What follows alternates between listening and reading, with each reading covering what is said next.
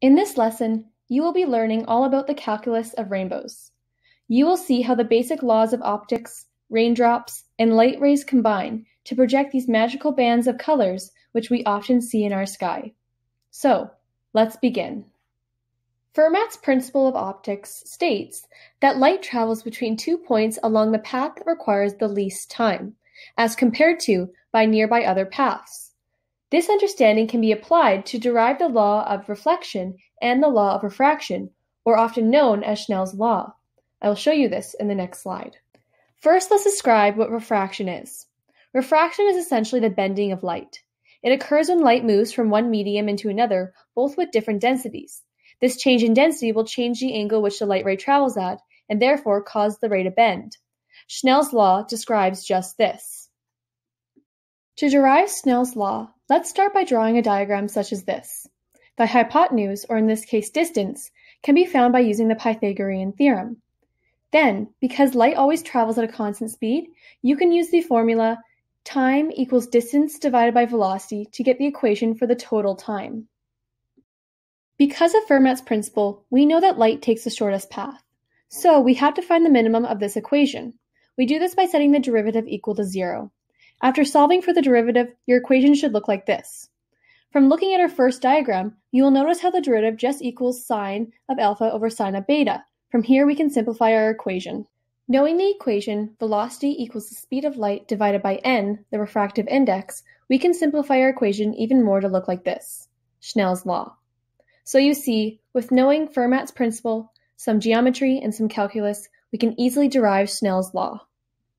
Another important concept to understand is the law of reflection, which states that the angle of incidence is equal to the angle of reflection, as you can see in the diagram below.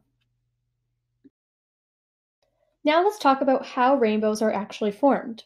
Rainbows are created when raindrops scatter sunlight.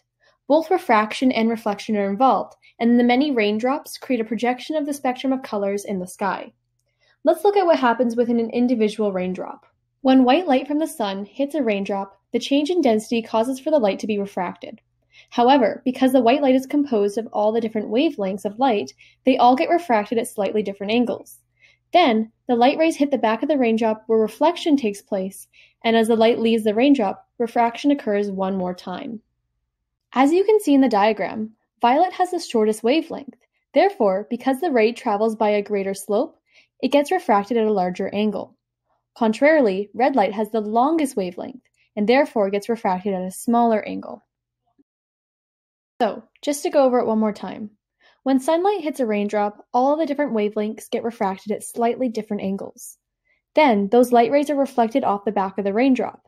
And finally, they are refracted as they leave the raindrop, with violet light being at the greatest angle and red light being at the least. Now let's talk about the math that goes on inside a raindrop. When you accumulate all the angles within a raindrop due to refraction and reflection, and also the refractive index for each specific wavelength in water, you are able to calculate the exact angle which an observer can follow to find a rainbow, known as the rainbow angle. To find the rainbow angle, we first need to look at the angle of deviation, or d of alpha.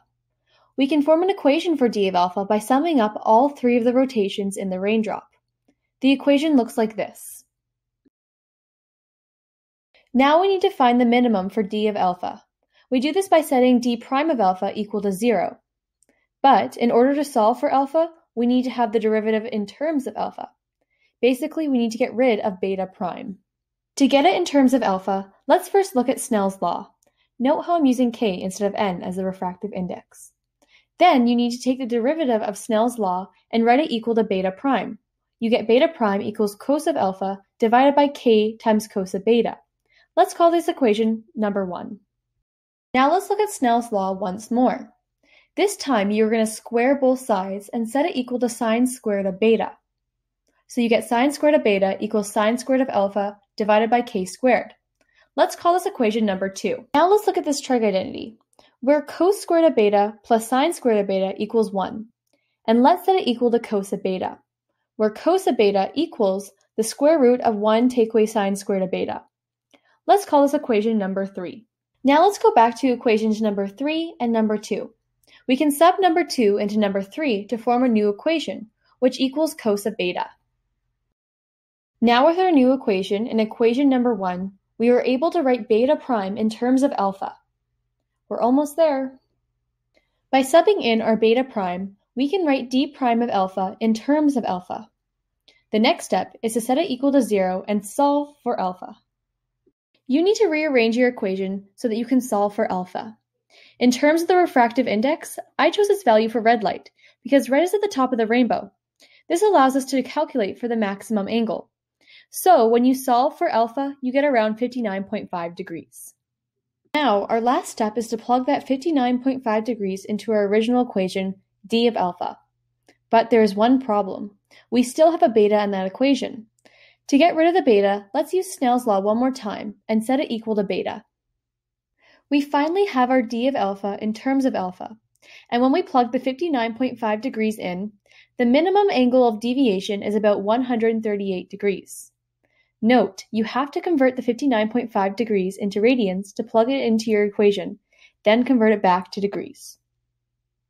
Now to find our rainbow angle, you just need to subtract 138 from 180 and you will get 42 degrees. This means that the maximum height a rainbow can be in the sky and the maximum angle the sun can have with the horizon is 42 degrees. If the sun is any higher, then the rainbow will be essentially below the horizon and not visible. So, with the understanding that the sun rays and the projected rays always make an angle of 42 degrees, you can determine the angle to gaze at to find a rainbow in the sky based on the angle theta that the sun makes with the horizon. All you have to do is subtract theta from 42 to get the angle which the observer needs to look at. So now let's look at a couple of scenarios. What angle would the observer need to look at to find the rainbow if the sun was setting? Therefore, theta equals 0.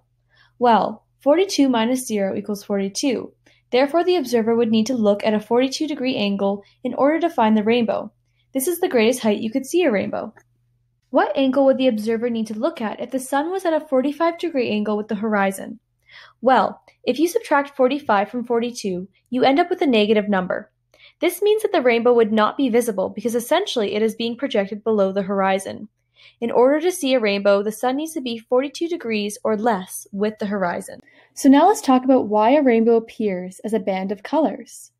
Well, each wavelength has a different refractive index in water. Therefore, each color will have a slightly different angle of deviation and will make different angles with the sun rays. We found the angle being 42 degrees for red light, but as you calculate the angles for all the different colors using their specific refractive index, you will notice that they are all smaller than 42 degrees. Violet light makes the smallest angle with the sun rays. It's about 40 degrees. When we go back to our definition of refraction, we know that the light is being bent. From each individual raindrop, you are seeing a specific color being bent relative to the angle you are looking at and the angle that each color makes with the sun rays. In this diagram, you can see how the refraction of light from multiple raindrops is perceived by the observer. From the observer's perspective, the refraction of light from the many raindrops in the sky and the specific angles which each color makes with the sun rays appears as a band of colors arcing in the sky. The different angles which each color makes with the sun rays is why the order of a rainbow is Roy-G Biv, from longest wavelength to shortest wavelength. Have you ever seen a double rainbow before? Well, the rainbow we normally see is called a primary rainbow. However, a secondary rainbow can form if the conditions are just right. It appears as a fainter rainbow just above the primary rainbow with the order of colors reversed, with red on the inner side of the arc. A secondary rainbow is formed when reflection occurs twice inside the raindrop. As you can see in the diagram, the ray from the sun is refracted at A, then reflected at both B and C, then refracted again at D, where it goes to the observer. Because now there are 4 rotations in the raindrop, the math which we previously did to find the rainbow angle will slightly change because the relationship of the ray from the sun and the ray to the observer is different. You can see this new relationship in the diagram. So if you were to calculate for the rainbow angle of the secondary rainbow, then it would be about 51 degrees. Because 51 degrees is a stronger angle than 42 degrees, the secondary rainbow will be above the primary rainbow. Now let's talk about why the colors are reversed in a secondary rainbow. Well, the double refraction inside the raindrop reverses the order which the colors leave the raindrop. Red is still refracted at the least angle, and violet is still refracted at the most, but because of that extra reflection, the observer now sees violet at the top of the arc and red at the bottom. So, if you are lucky and see a double rainbow, then just remember that within the raindrops, reflection occurs 2 times. This is why the second rainbow is observed at a stronger angle and why its colors are reversed. You've reached the end of the lesson. I hope you enjoyed learning all about the calculus and physics behind rainbows. Thank you so much for listening.